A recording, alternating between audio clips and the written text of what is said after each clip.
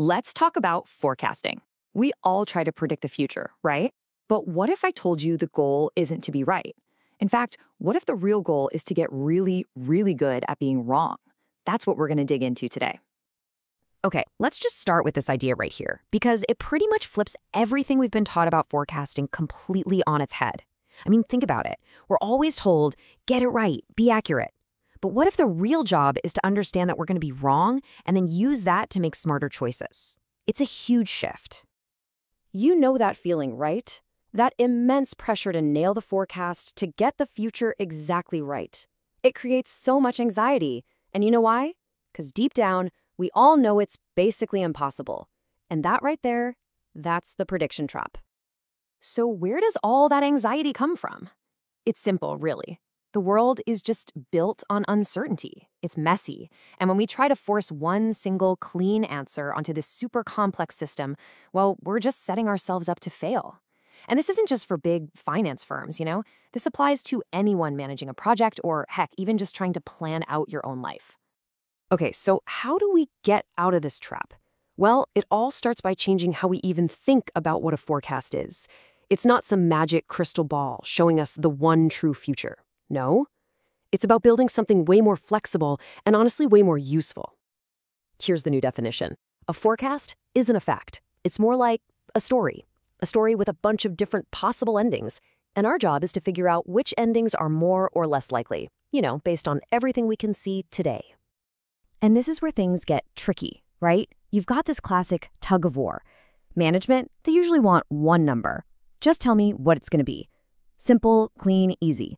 But the truth, the analytical truth, is that the future is a whole spectrum of possibilities. The real skill is figuring out how to manage both of those realities at the same time. So let's really dig in here. Why is hanging your hat on one single number so risky? I mean, it's not just that you'll probably be wrong, it can actually be dangerous. Let's look at a real-world case to see just how shaky that one little number can be. All right, imagine you're working for a finance company. You put out a single forecast. What can go wrong? Well, let's see. Interest rates could spike, a new tariff could drop out of nowhere, supply chains get all tangled up, consumers might just change their minds. All these things are constantly shifting, making that one perfect number you came up with basically obsolete the second you said it. And that brings us to the real key takeaway here. Our job as analysts, as planners, as leaders, it isn't to be a fortune teller. That's impossible. The real job, the one that actually adds value, is to quantify the uncertainty. It's to map out the fog, not pretend it isn't there. Okay, so this all sounds great in theory, right? But how do we actually do it? Let's get practical. Here's a toolkit for learning the art of being wrong. So we start to see errors differently. They're not failures, they're data. So what does this mean in practice? Well, first, forecast reviews stop being about blame and start being about discovery. You ask, what did we learn? Second, we stop trusting overly complex black box models. We build simpler things and we know their limits. And third, and maybe this is the most important, we get humble. We admit when our assumptions were off and we do it fast so we can fix them and get better.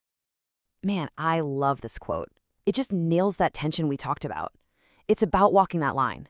Give them the simple number they need for the reports, but make sure your thinking and your strategy are based on the real, messy range of what could happen. So what are the action items here? 4 big things. 1, stop talking about the forecast. Start running multiple scenarios to create a distribution of forecasts. 2, speak in probabilities. Use ranges. Say things like, we expect X, give or take Y%. 3, visualize it. Use charts that actually show the range of uncertainty. Don't hide it. And 4, and this is crucial, when you miss the mark, don't panic. Treat that variance as a free lesson on how to make your model better next time. Okay, we're heading into the home stretch, and everything we've talked about so far builds up to this one final, really powerful idea. This is the mindset shift that changes everything.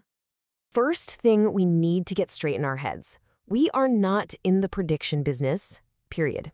It's a game you just can't win. So if we're not in the prediction business, what business are we in?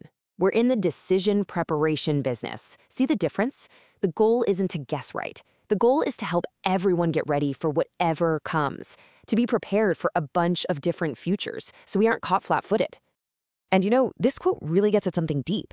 The real value of forecasting isn't even the final number. It's the process. It's the act of doing it that forces you to really, truly understand the present. It makes you question everything you think you know. Okay, just let this one sink in for a second, because it is everything. Wow. Think about that. We don't do this hoping we're right. We do this knowing we'll be wrong, because finding out how we're wrong is exactly how we learn and get better. It's the whole point. So when you really embrace this, everything changes. Every time you miss the mark, it's not a failure, it's a lesson. Every planning cycle becomes a chance to get just a little bit smarter, a little more ready for what's next, a little less wrong. So I'll just leave you with this to chew on. Take a look at how you plan, whether it's for your business or just your own life. Are you betting everything on one single predicted future? Or are you building the resilience to thrive in the many futures that could actually happen?